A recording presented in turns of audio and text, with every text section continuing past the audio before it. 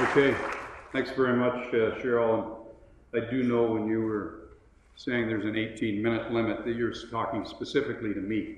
So I'm going to make sure that I don't let you down here.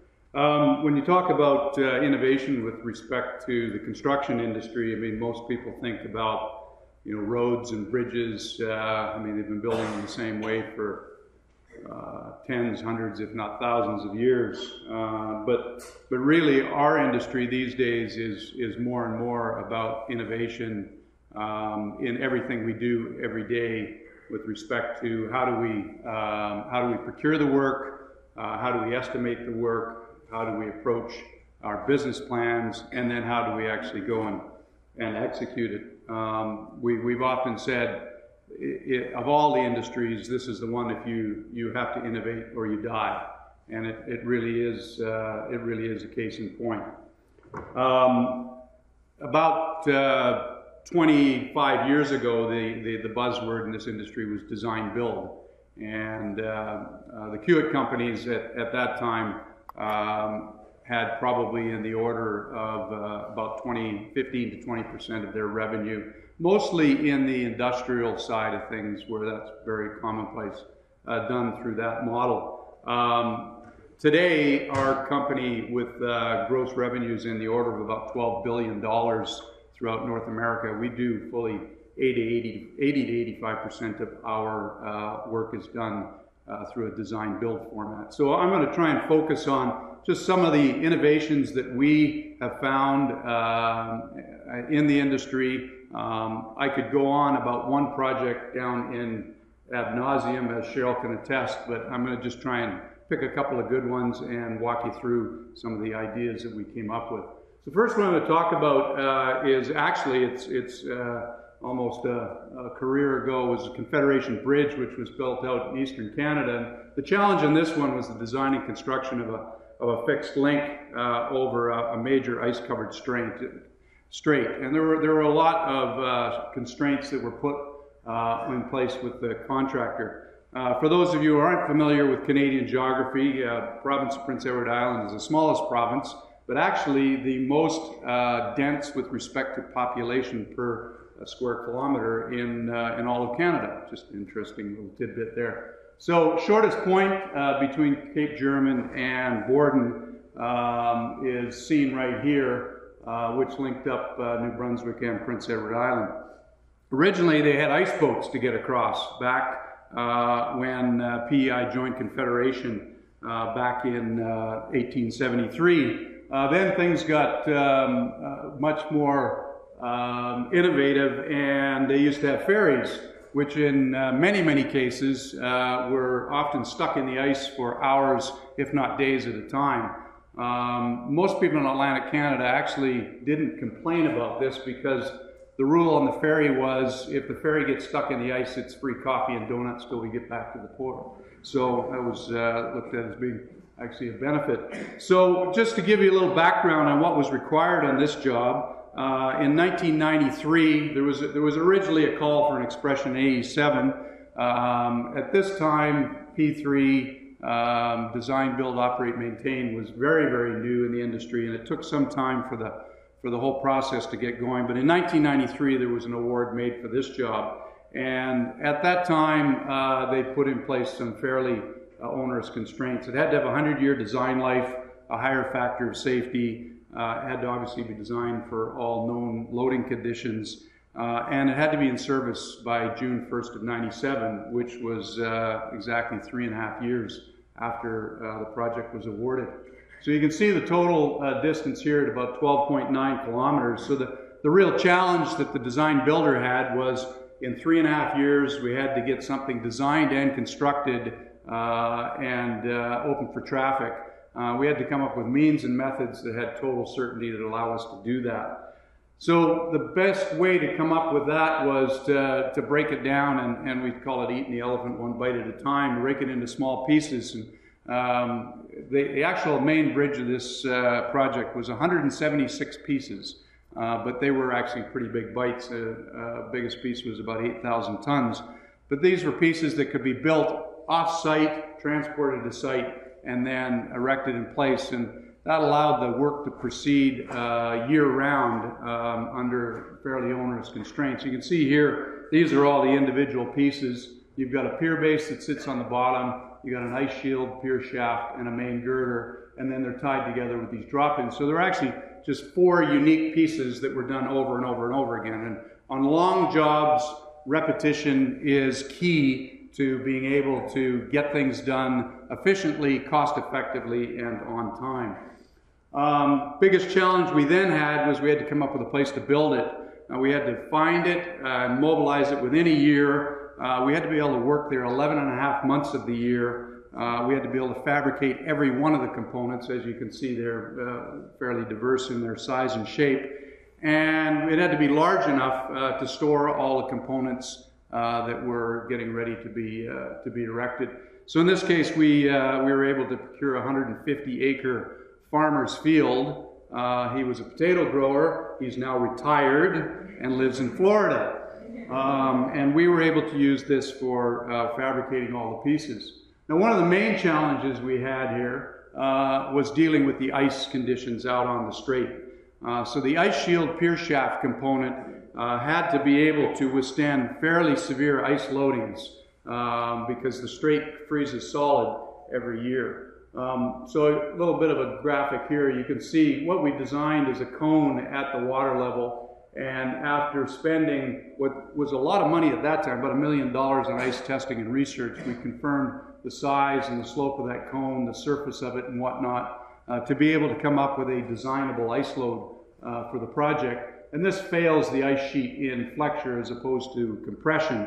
And at that time, I mean, we're talking about 20 years ago now, this was state-of-the-art when it came to the design relative to ice loading.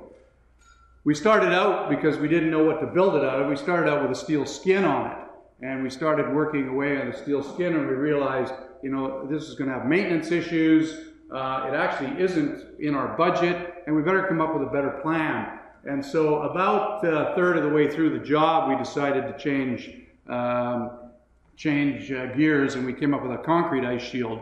And that in itself was a fairly major challenge because it had to be able to be done while we were already building. It had to be constructible and last for 100 years as well. We came up with about a 90 to 100 MPa concrete mix design, which at that time, the only other place you'd find something like that was in laboratories. And we were casting several thousand cubic meters a day to build these ice shield components. But the biggest piece of all was the main girder at 8,000 tons, is 192 meters long. And so the constraints around being able to actually put that, build it, design it, build it, and put it in place were, at that time, was state-of-the-art. We had to come up with a vessel that was going to be able to put all the pieces in place, but the main girder was the biggest constraint. We had to be able to mobilize this vessel within 1 year. It had to be self-propelled and able to erect 1 piece per day, 176 pieces, 176 days. That was our erection schedule. It had to be able to erect the largest component, and plus all the other different types, and it had to be able to work in the sea conditions out in the Northumberland Strait. We were fortunate enough to be able to, they were just finishing the store belt project over in Denmark. We were able to get the vessel from them, retrofit it, and put it in place in order to meet our schedule. And here you can see it setting a girder. Ultimately, the Confederation Bridge was a successful job. It was open, designed, and constructed, and opened on time back in June of 1997. And is today out there successfully undergoing some of the most severe ice loads that we have certainly in this hemisphere. Next project I want to talk about was the constraint that we were dealing with here was, again, it was a fast track. In this case, it was extremely fast track. We called it, actually, it was stupid. It was so fast tracked to build an elevated guideway through an urban environment in the time that we had. In 1999, the BC government awarded a contract for a 16-kilometer extension of the SkyTrain project. It had to be built to SkyTrain tolerances, which are some of the most exacting in the business, and we had to do it all in less than 24 months.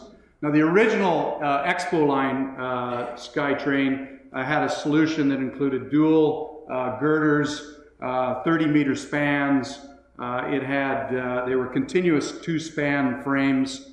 And you can see the configuration accordingly up here. So we looked at that and said, how can we make this faster, better, and more efficient?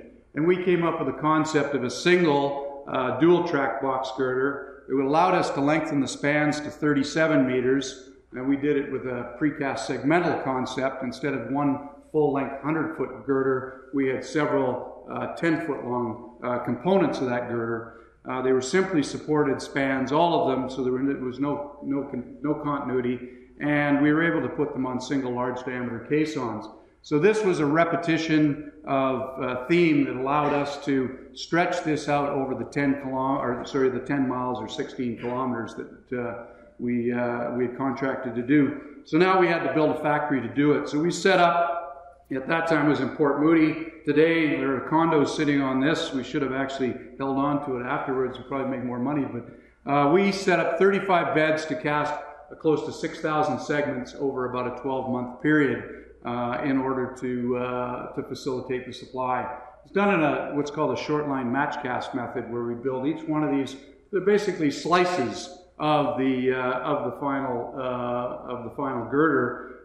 We're then able to handle them, stack them, transport them, and erect them very, very efficiently. So you say, well, how do you put them up in the air? And what we used is, and you may have seen these subsequently working on the subsequent lines on the Canada line and now on the Evergreen line. These are overhead erection trusses. So we set up 4 of these trusses working 7 days a week, 24 hours a day in order to meet the erection schedule. This is a span-by-span erection truss. Here we can see a schematic, basically just how it moves along. And it would erect 1 span per day. Okay, so every 7 days, there would be 7 spans out behind this. We had a total of about 500 spans. So those of you who are good with math can figure out how long it took us to put the guideway up with 4 trusses. The other trusses we had were called combo trusses because there were some long spans in there that had to go over some of the railways, Highway 1, some river crossings and whatnot. So this one could actually work on both types of structures. You can see what a large span structure looks like there. Sorry, flipped ahead there real quick. And this is the truss in action. In the end, we put up 5,700 segments, comprising about 500 spans in 11 months with 4 trusses. And it was, this same system has been used on the subsequent, it's been so efficient, it's been used on the subsequent SkyTrain projects. So the last one, and it looks like I'm on schedule here, Cheryl, so you might lose your bet. Last one I just wanted to touch on is some of the innovation that we were able to put in place on the recent Port Mann Highway 1 project. Specifically the main crossing, the new Port Mann Bridge. In this case, we had a very, very environmentally sensitive waterway, the Fraser River, that we had to build over, operating railway with 13 tracks underneath, and there were some other major constraints as well. Total project had a value of about $2.4 billion, included 17 interchanges and 37 kilometers of road upgrades. Me being partial to bridges, I call it a bridge with some approach roads, to the chagrin of my colleagues. The new 10-lane bridge over the Fraser River demolished the existing bridge and have it all completed in less than 4 years. So that was the task that we signed up for. So our scheme was to build a 470-meter long cable stay bridge across the Fraser River. You can see here the major constraints we had. This is the navigation channel, so nothing permanently could be in here, and we could only work in there under very temporary conditions. There is also a working passage on this side and another one off the picture. And then there are a total of 13 serviceable railway lines that worked under this portion of it. So we had to be able to put a plan in place that would get this bridge up and operating in time without going into any of those areas and impacting the environment or the operation of the railway. So the configuration of the whole project consisted of the approach spans, on the north side and the south side here, leading up and tying into the highway.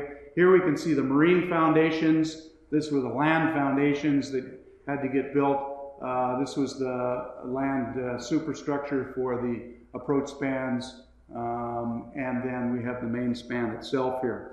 In order to get this main span pylon in place in time to meet our schedule, we actually brought up one of the largest derrick barges in North America, an 800-ton ringer out of our marine department down in Federal Way, to loft and drive these piles, 270-foot single pick, drive them down into the till down below.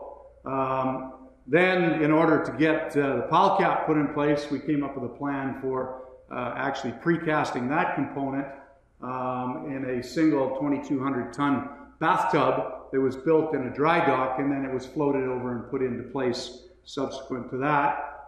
We found this to be not necessarily the most cost-effective, but it was far more schedule-effective when it came to building the critical marine pylon. And on a cable-stay bridge, I probably should have mentioned, it doesn't matter how fast you build the approaches or any other bit of it, unless you get the pylons done and up and the stays going, you're behind on the critical path. So you have to focus on the critical path. And in this case, we had one pylon on land, one out in the river. So the one that was in the river, we had to get permits, we had to get access. You saw the marine constraints. So this was the one that we had to focus on in terms of coming up with means and methods that allowed us to get it done on time.